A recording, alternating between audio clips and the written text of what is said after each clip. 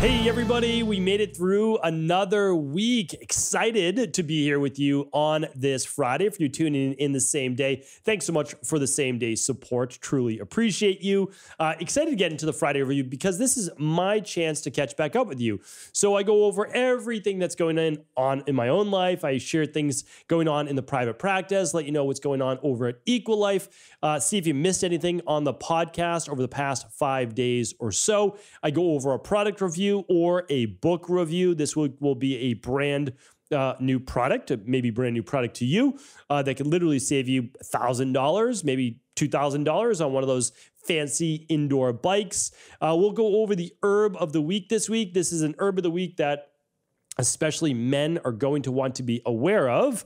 So definitely wait for that one. Check that one out. And then 2 research studies that, again, anything that really jogs my mind and really reinforces things maybe I've heard before. Maybe it's something brand new. I like to share that with you as well. So this week on a very important vitamin that most people are deficient on, that increases all-cause mortality by 25, technically 26% to 88%. I mean, that's an enormous number for just one vitamin. All right, so we're going to check that out, and we're also going to check out an issue of one particular pharmaceutical drug being prescribed way too often to children, and it is causing them their health and often, a lot of cost to the healthcare system, which was the basis of this article. I tend to look at it a little bit differently.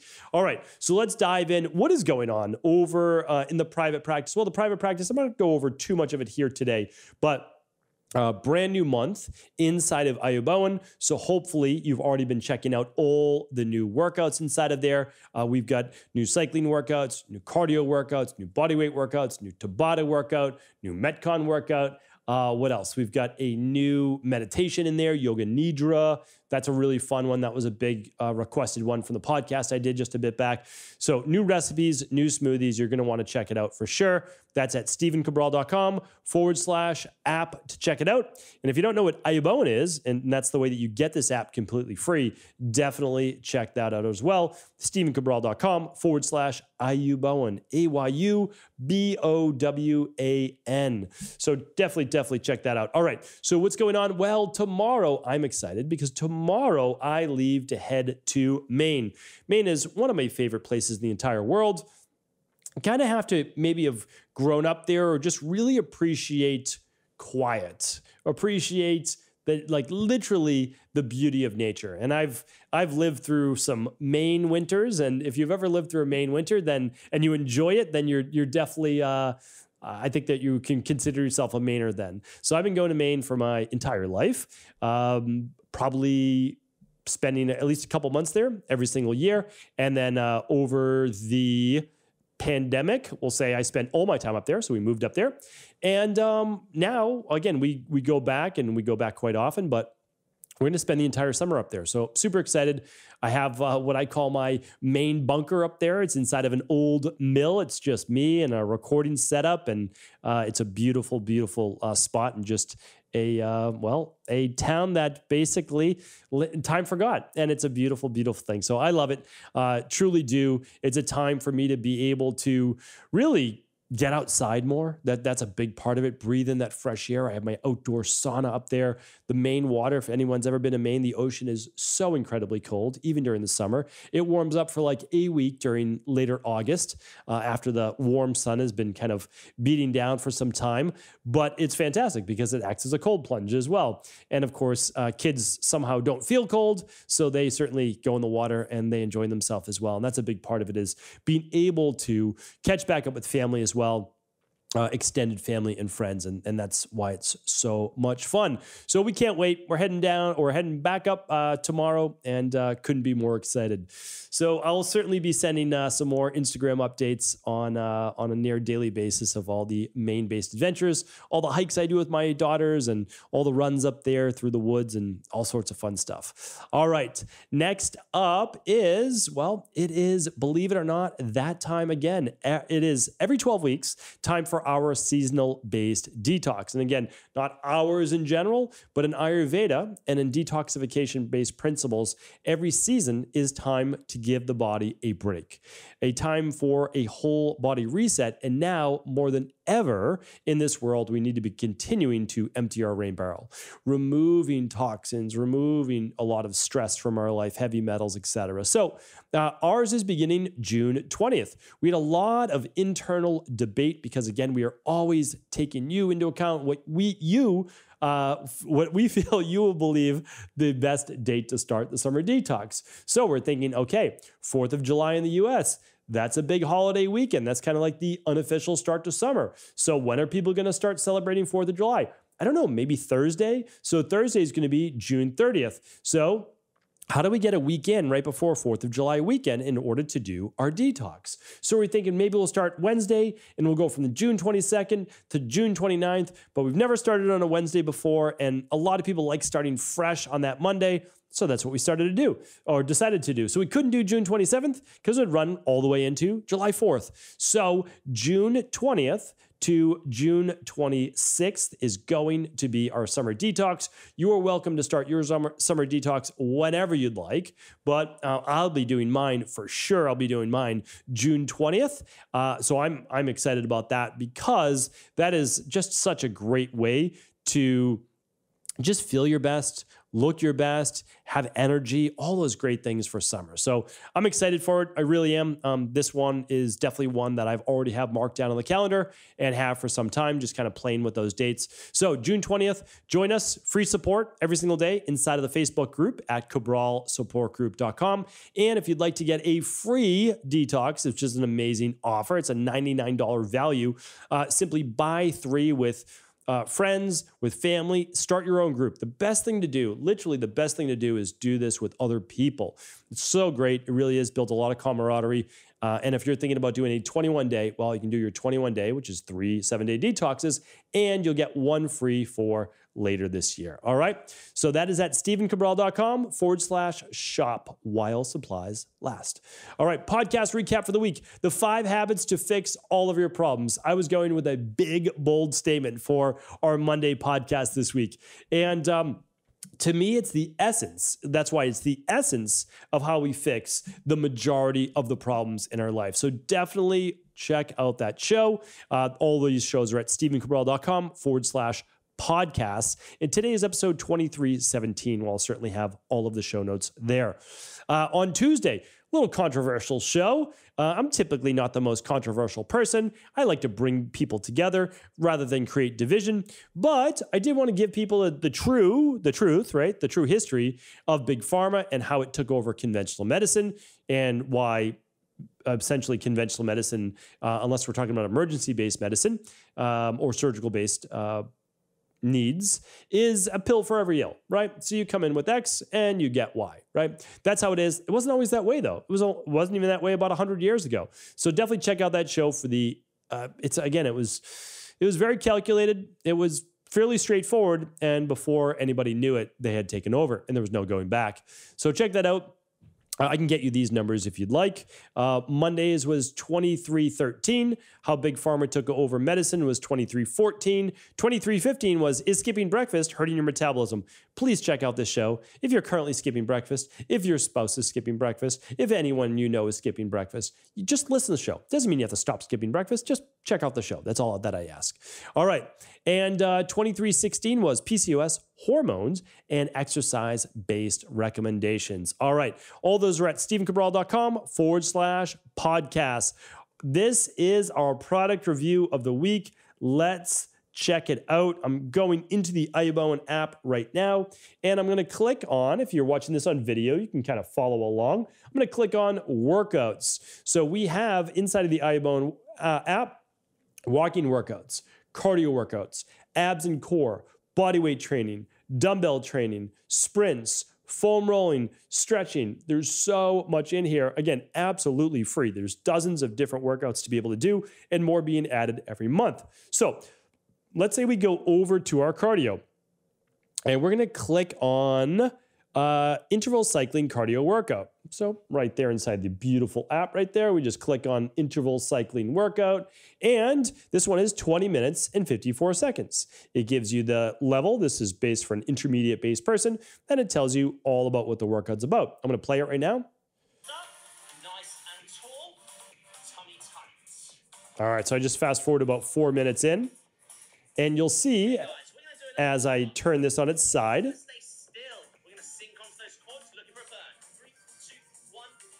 There we go. You are actually able to just follow along with this cycling-based app, moving at the pace that they're recommending, adding the tension that you feel is appropriate for you, and be able to go through the sprints as well as the different cool downs and follow along with a professionally shot video. So pretty impressive, in my opinion. I think it's amazing. And the thing is, I have some curated exercise bike selections for you that will save you $1,000 to $2,000 off of something like a Peloton or one of the fancier based bikes. Now, I have no problem with you purchasing one of those bikes. I don't at all. I think they're pretty great. I really do. But if you're looking to save the money and you don't need one of those bikes to kind of get you motivated, at StephenCabral.com/resources, I've selected 3 bikes that we've used inside of my functional medicine and integrative health wellness centers and the personal training studio that I used to have as well. So literally, and the personal training studio still exists. A former manager is running that studio and doing an amazing job. And if you want to check that out, you can go to MWA Fitness in Boston and you can check out that amazing studio. But let me share this with you, that you could literally open up this app. You could do a follow along cardio-based workout on that bike. The bike might cost you anywhere from a couple $100s to maybe like $500 if you want to get one of the more expensive ones. And you have essentially the same exact thing. You can just put this phone or on an iPad. I think it plays on an iPad. I'm not sure about that, but at least on your phone, you'll be able to play that right along and follow along with it. So it's a fun way, a different way of thinking about how might I still be able to get in workouts and also at the same time save a lot of money. So why I wanted to bring this to you is that a lot of people think that they need to buy a $2,000 indoor bike in order to get all those benefits. The bike that I've recommended is a spin-based bike, right at StephenCabral.com/resources. And I'll try to link it up today as well. Since it's not a supplement, the FDA and the powers that be will allow me to link that up. So I'm going to link up the 3 different types at $23.17 today. StephenCabral.com/2317. And I have a Schwinn Airdyne bike. I have a Rogue Airdyne bike, which is like super, like if you're someone, well, let's say if you're over 200 pounds and you're pretty strong and you're going to crank on that thing, that's the one to get so you don't break the Schwinn. The Schwinn Airdyne bike will break. We've broken it. I've broken it. So if you want one that's not going to break, like if you like to really get after it and you're going to be doing a lot of sprinting on the bike, okay, then the Rogue is great. And then for everyday cycling, like everyday biking, then the other bike that I've mentioned, which is basically not like a brand name bike, but it works great. You can adjust the seat forward and back, up and down, handlebars forward and back, up and down as well. So it is a premium based bike for literally just a couple $100s. So just wanted to bring that to your attention. I personally use them myself, which is why I feel good recommending them to you. And in my main bunker that I just talked about, I have that Airdyne bike as well, which is the Rogue one. All right, let's get into our herb of the week. So our herb of the week is none other than, and again, I'm trying to give you herbs. So every single Friday, I'm bringing you an herb of the week. And so you can check out again at StephenCabral.com/podcast every Friday in 2022. So you might be listening to this in 2030, but in 2022, I brought you an herb of the week every single Friday. There was like one Friday I missed. And the reason I'm doing that is I'm trying to bring some maybe more obscure herbs to your attention so that you understand the healing power of nature. And today's is Pygeum. So Pygeum is something I've been using in my practice now for about 12 years. I originally used it for men with prostate imbalances, and that is because it's one of its number one uses is actually for prostate inflammation, prostate-based imbalances. But the herb Pygeum actually comes from the bark of the tree. It actually comes from what's called an African cherry tree. So you'll see it go by a few different names, but almost always it's either as African plum tree, African cherry tree, or just Pygeum bark is typically what you see it as. So we are big advocates of it because of the research. Again, there's scientific research behind all of these different herbs that I bring you every single week. So please, I was just reading a magazine the other day. I'm going to be talking about this probably on the next Friday review, not this week, but next. Like this just absolute madness. Like one of the world's largest magazine publications in the world. I'm going to save it for next week. All right. It was absolute madness that a medical doctor would just come out and say, he was talking about a specific condition and there was nothing that actually helps for it in terms of natural health. And it was just so ridiculous, but I'll talk more about it next week. So don't get thrown off today's Pygeum based scientific research. So Pygeum is being used for all things prostate, all right? It's being used for prostate inflammation, may help with prostate cancer. I can't say that it can. I'm just saying it's being studied right now, may help with prostate cancer because what it does is helps with prostate cell overgrowth or growth. It's helping with kidney-based issues, so any urinary tract-based issues, anything to do not just with men, but we mainly use this just with the men, with male fertility. And that's because it's also been shown to help with testosterone as well. So how does Pygeum work? Well, Pygeum bark has some natural anti-inflammatory based properties. So that's going to help shrink whatever is inflamed. That's a big part of it. But it also may have some antiviral based properties that we don't quite know all that much about because it's been shown again to help with fever, malaria, and other issues as well, even stomach aches.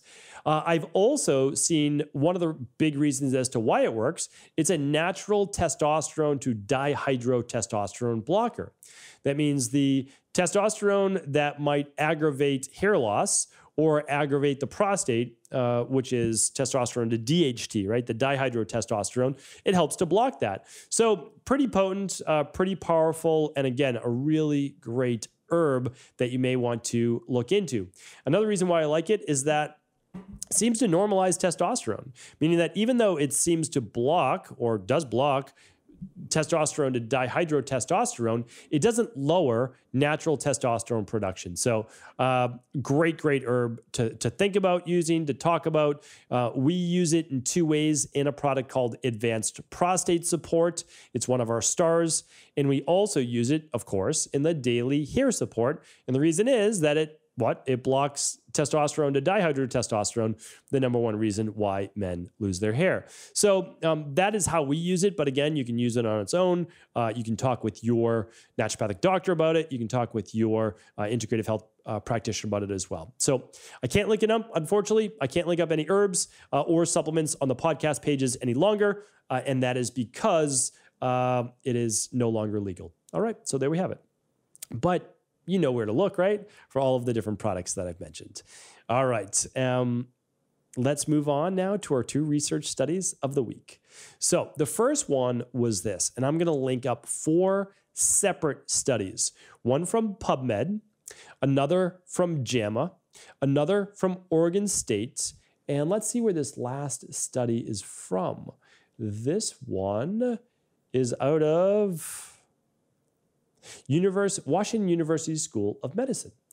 That's actually the next one. Washington University School of Medicine will be our last one for the day.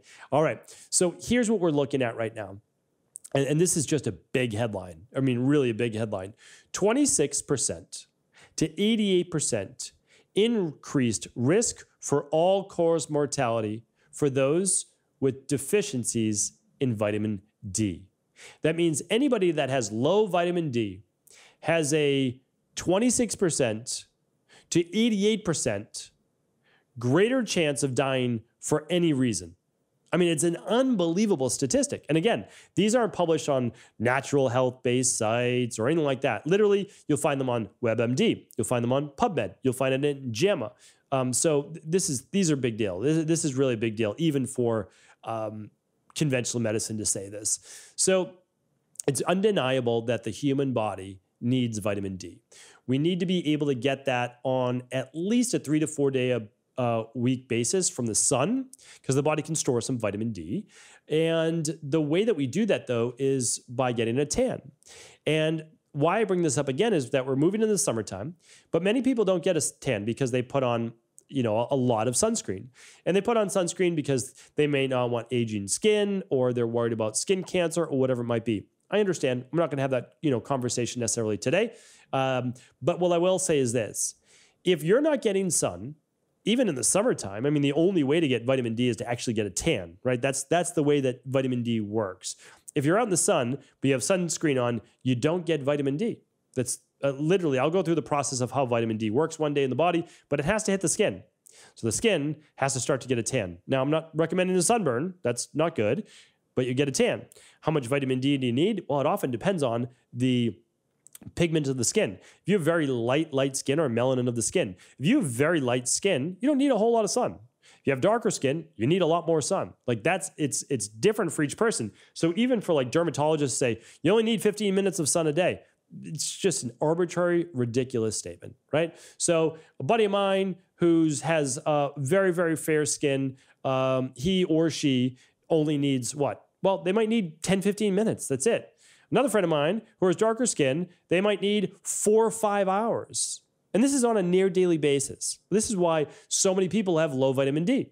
So if you're not going to get a tan and you're not going to be able to get it from the sun, really the only adequate way to get it is from nutritional supplementation. That's it. And you want a good quality vitamin D3 product, and you want to take it with something like the daily nutritional support, because the daily nutritional support provides the magnesium, the vitamin K2, and the other cofactors in order to be able to absorb it properly. And it's not difficult, but it's just so important that people understand this. The last stat I wanted to give you is that we're 2 years now removed from we're not 2 years removed from the pandemic, but the pandemic's been around now for 2 years.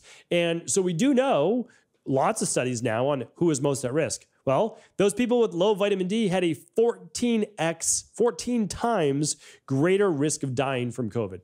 That's an unbelievable statistic as well. So I just wanted to share that with you, that this is no joke, that this should be talked about by both conventional medicine and natural health practitioners, and we need to get it out to people. Test your vitamin D levels twice a year, right? Test them if you want in the summer. I guarantee you're probably still going to be low unless you're getting a tan, but certainly test it early fall and then test it midwinter. So like test it in September or early October as you're moving into winter, or colder months. Again, in Australia, you can just kind of flip it, or our friends overseas as well. And then you want to test it in like February or March. Like just test it just to make sure. Or if you know you're never getting sun, then just test it any month, because your vitamin D is probably going to always be the same. Then just supplement to the amount that gets you to between 50 and 70, which is the sweet spot. All right. So I can link up a vitamin D test today. I'll do that. You can do it right at home if you want. I can't link up vitamin D3, but again, you know where to find all these products at stevencabral.com/shop. But again, you can get your vitamin D3 from whoever you'd like. I just want to be able to share with you that there's very few things that you can do that cost you $1 a day that are very simple to do, that you could decrease your chance for all-cause mortality by 26 to 88% just by optimizing vitamin D. And you'll have a 14 times less greater chance of dying from COVID by at least optimizing your vitamin D, right? Just do the opposite of what these show. All right, last study for the day is, and this is important, inappropriate antibiotics for non-hospitalized kids cost the U.S. at least $74 million. So I read that headline. I was like, all right, I'll bite. I'll read it. So this literally just came out yesterday. It's out of the Washington University School of Medicine, and it said non-hospitalized kids. So I'm like, all right, well, these are kids that are just going to their typical doctor's office. Let me read you a couple excerpts. Children who were prescribed unneeded or unsuitable antibiotics in outpatient settings, such as doctor's offices and urgent care centers, also were up to 8 times more likely to develop complications such as diarrhea, skin rashes, than other children who were treated according to standard medical guidelines. A previous study suggests that about 29% of antibiotic prescriptions for non-hospitalized children nationwide are inappropriate. So about a third of all the times that your child gets antibiotics is inappropriate. It's unbelievable, right? Unbelievable. On a population level, antibiotic use drives the development of antibiotic-resistant bacteria. Such bacteria can cause difficult-to-treat infections that lead to 35,000 deaths in the U.S. each year. But less is known about the individual health risks and economic costs associated with inappropriate antibiotic use. And by the way, this is published in the largest medical journal in the world, JAMA. I'm going to link it up for you. But here's the thing. Kids end up with allergies, like I did, asthma. I had borderline asthma, like I did. You can get diarrhea, not traveler's diarrhea, but C. diff related diarrhea, skin rashes, eczema, psoriasis, And think about all the autoimmune issues tied to intestinal permeability, leaky gut. I mean, this is a absolute disaster. So 29%, let's round up just again, well, we don't have to round up, basically 29%, almost a third of all antibiotic recommendations are bogus. Why are they bogus? They're recommended for viral-based issues. Antibiotics are only used for bacterial-based issues, okay? And in my opinion, should only be used in life-saving based conditions. Why? Because they cause all sorts of other health-based issues. I've talked about that on previous shows. You can certainly check them out. But I'm not telling you not to use antibiotics with your children. What I am saying is ask questions. It's okay to ask your doctor things like, hey, is this a virus or is it a bacterial infection? And if they don't know, why are they prescribing antibiotics? Right? It's just at least maybe just start there. So that's my humble opinion. And I just want to make sure that our kids, they have a better chance as adults for being healthy than a lot of people in my generation that simply went to the doctors, got that Z-Pack, and you were on your way. All right. So hopefully this was helpful. Of course, if it was, please do feel free to share any of this podcast with anyone you believe it could serve.